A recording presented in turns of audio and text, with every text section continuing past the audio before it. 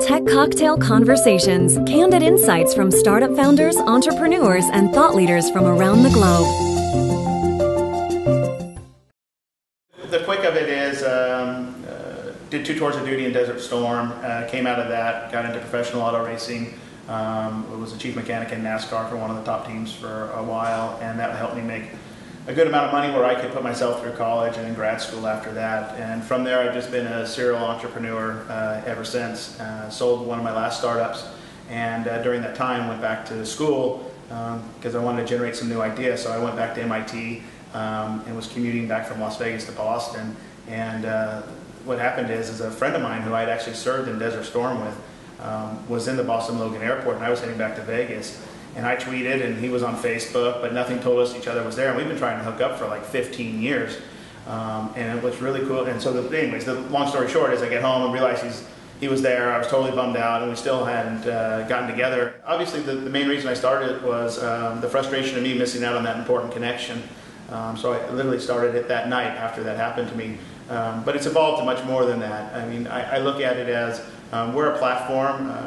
Although we're shown through an application, whether it's iPhone or Android or even on the web, we're really a technology platform that can do so many things. It's so robust. And in that is to help solve the problem of us missing out on things in life. To me, search is dying. I don't want to have to keep going in and searching on my phone for things to do, people to see, go to my social networks to try to keep up with everybody. I want my phone to tell me when those important things in my life are around me, no matter if I'm at home or if I'm traveling like here in Austin. I look at all these apps coming into this space as a really good thing for us because, I mean, when we first launched, it's only been 8 months, right? This space was quiet and it didn't have a lot of attention, and now people are absolutely paying attention. But as far as distancing ourselves, I mean, the biggest thing, number one, is that we're cross-platform. You know, we're just not on iOS, we're on Android and on the web. We're also we're not just on Facebook, we're also on multiple social networks. So we're on Twitter, we're on Instagram, Foursquare, LinkedIn, and on and on. Banjo also gives you the power to be in multiple places at once. So it's not just about what's nearby on 1 or 2 social networks. It's about, you know, you're from San Francisco or you're from Boston. It's about being able to go to Boston or these other important news where news events are happening and see live on the ground action in real time with people sharing on Instagram or on Facebook. And so it's really cool in that way. The other aspect is that our interests change. And so while some might focus on just, you know, you have this one thing in common and this person has this thing in common, so therefore you're a match.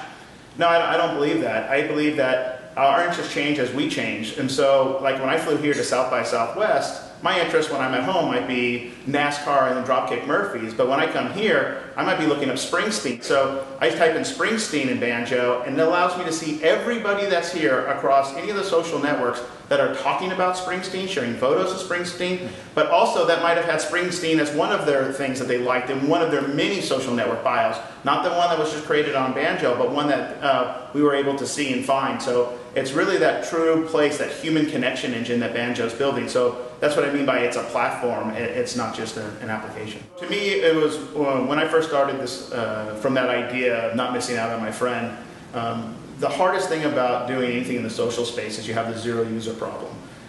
What that means, quite frankly, is you start and there's nobody there. And then a couple people come, but then they got to get all their friends to come. And then they got to get their friends to come. And if you've seen many of the social companies that have started, they failed because they've never been able to overcome the zero user problem. So with Banjo, the minute you open it up, you automatically, before you even add any of your friends or any of your social networks, you see the entire social community. And so you can see what people and what events are happening, what's valuable to you. And as you add your other social networks in, then your friends, you can start sorting by your friends and where they're at so you can get those important notifications. But I just didn't want to have to wait and then join another social network for something to be valuable for me. So to me, it was when people come into the application, they had to see immediate value. And that was the whole reason by the way we did our crowdsourcing. Our number one competitor is ourselves, right? I mean, I have to manage you know, how we're going to continue to grow at the pace we are, how we're going to scale. I don't think any one of us dreamed of growing this fast. I mean, we're going to reach, like I said, almost 1 million users here, and we just passed our 8th month birthday. So it's really competing against ourselves, if you will. We always just have that competitive spirit internally of moving very quick, and then like in auto racing, it's not just about moving with speed, but it's moving with precision. and getting feedback. So in auto racing, it's feedback from the car and the driver telling you what to do. From us, it's almost our million users telling us all the time. These are things they'd like to see, things that would make a difference for them. And it's the speed and execution in which our team can turn those things out that is the big differentiator between us and the crowd. I think people hear us talking about social superpowers a lot, giving you that ability to be in two places at once. I know the news has been using Banjo a lot lately when either a natural disaster like the tornadoes happen or some event happens at a mall that they can't be at. They can put themselves in that place at once. So there's going to be a lot more about you being able to put yourself in a different place and kind of be prepared before you go there. It's got to be the non-stop. I mean, again, I don't want to keep always going back to auto racing, but I mean, I'm an adrenaline guy, right? I mean, people who know me know that I race cars, race dirt bikes. I like to do anything that's really, really fast. And in startup life, especially in this space, you have to move extremely fast. It's all about execution.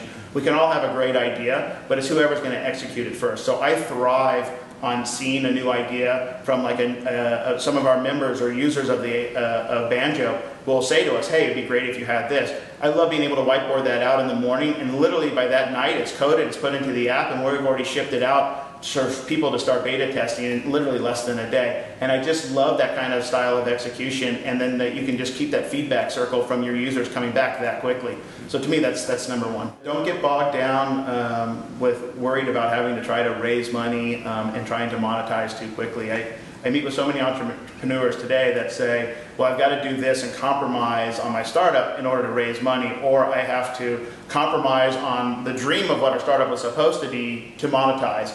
And I always just tell them, you need to follow what your dream is, because if you're not passionate about what you're doing, no matter how much money you raise, it doesn't matter. You're number one, it's probably not going to be successful, but number two, you have to be true to yourself, right? And so, I mean, you have to raise money in order to go on, obviously, but it's about not compromising with yourself and your beliefs, and just staying true. And so that's probably the number one thing I tell people.